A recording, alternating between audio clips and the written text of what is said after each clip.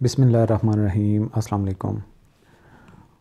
Dear aspirants, आज हम अपने आखिरी लेक्चर को कवर कर रहे हैं और इसके बाद हम जो स्केड्यूल्स हैं वो वेबसाइट पे अवेलेबल कर देंगे। आप उनमें भी अगर आपकी कोई क्वेरी हो तो आप पूछ सकते हैं। लेकिन जो लेक्चर्स, ये जो सिलेबस था हमारा, ये ऑर्डिनेंस 2000, ये आज कंप्लीट हो जाएगा इस लेक्चर के बाद।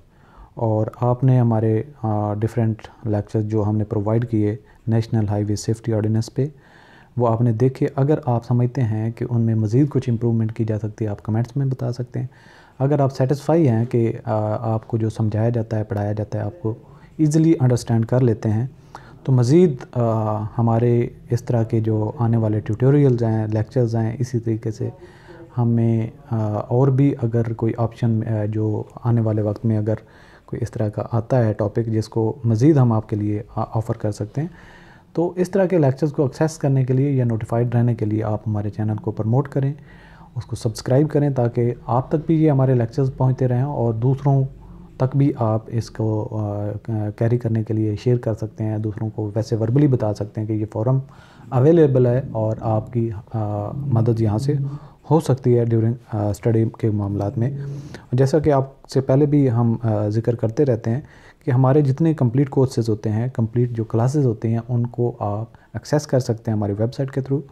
और आप हमारे व्हाट्सएप नंबर पे भी कांटेक्ट कर सकते हैं कि आप हमारे फोरम को कैसे ज्वाइन कर सकते हैं। तो आज हमारा लेक्चर नंबर 60 है और इसमें हम सेक्शन नंबर 97 पढ़ने जा रहे हैं, ordinance not to derogate other laws. कि ये जो ऑर्डिनेंस बना है, ये इसमें कोई ऐसी चीज़ नहीं डालनी या नहीं आएगी जिसकी लिमिटेशन बता दी गई कि इस हद से आगे नहीं जाएगा, जिससे किसी दूसरे कानून पे कज़गन आए, हर्फ आए, या उसको जो है वो कम किया जाए और इसको ज़्यादा पावर्स दी जाएं दूसरे कानून से। कोई भी जो इस तरह के कन्फ्लिक्टिंग एरियाज में कोई नई कानून साजी नहीं की जाएगी।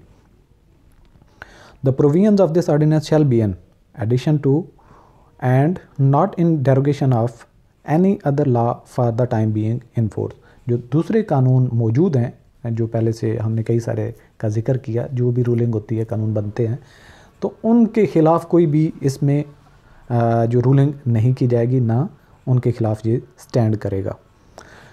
Section number 98, power to make rules.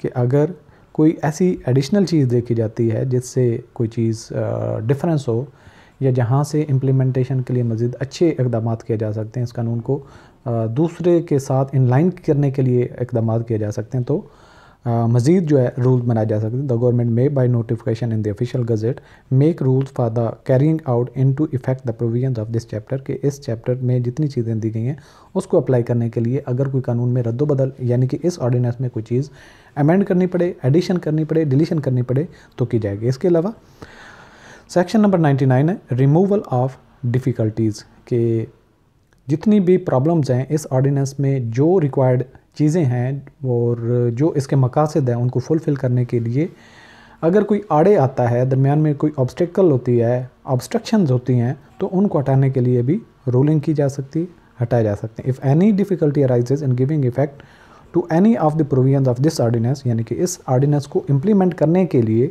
The federal government में make such orders not inconsistent with the provisions of this ordinance. के और मज़ीद जो हैं वो रूल्स बनाए जा सकते हैं इस ऑर्डिनेंस के ज़रिए, लेकिन वो जो रूल बनेगा वो इस तरह का ना हो कि जो इसी ऑर्डिनेंस में बाकी चीज़ें मेंशन की गई हैं उसके अगेंस्ट हो। As may appear to it to be necessary for the purpose of removing the difficulty. और मकसद क्या होना चाहिए कि जो पहले से रूल्स मौजूद हैं उनको अगर इम्प्लीमेंट करते हुए कोई दुश्वारी आ रही थी, कोई प्रॉब्लम आ रहा था और दरमियान में कोई शिकन आ रहे थे, तो उसको हटाने के लिए ये जो है मज़ीद रूल्स बनाए जा सकते हैं। तो आज का कोर्स हमारा यहाँ पे ख़त्म होता है। चैनल को ज़रूर सब्सक्राइब और शेयर करें। Thank you for watching. अल्लाह हाफ़िज़।